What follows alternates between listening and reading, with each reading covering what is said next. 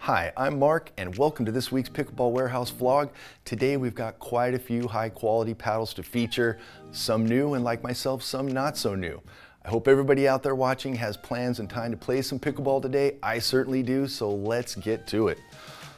Being that it is already the middle of the NFL season, let's take a look at these new NFL paddles from Franklin.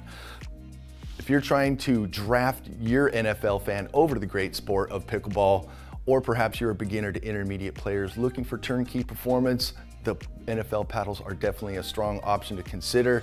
Besides the striking logo of either a 49ers, Chargers, Kansas City Chiefs, or LA Rams logo on their fiberglass faces, these NFL paddles are built to perform.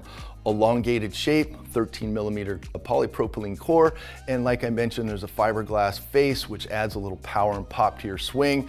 In addition, Franklin adds their Max Grit technology, which is an outer layer, kind of improves the longevity and quality of the spin. All this performance and value for right around $100.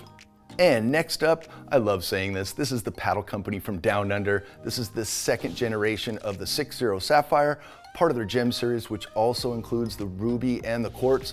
This particular model here is an elongated shape, rectangular tip, utilizes a 13mm core along with thermoform construction and 300K raw carbon fiber for incredible spin potential.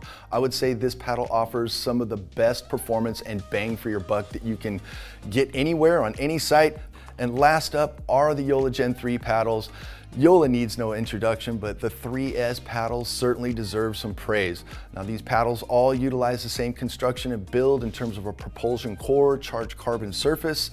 They all weigh in right around 8 ounces and are available in the 4 most popular JOOLA shapes, that being the Perseus, the Scorpeus, the Magnus, and the Hyperion.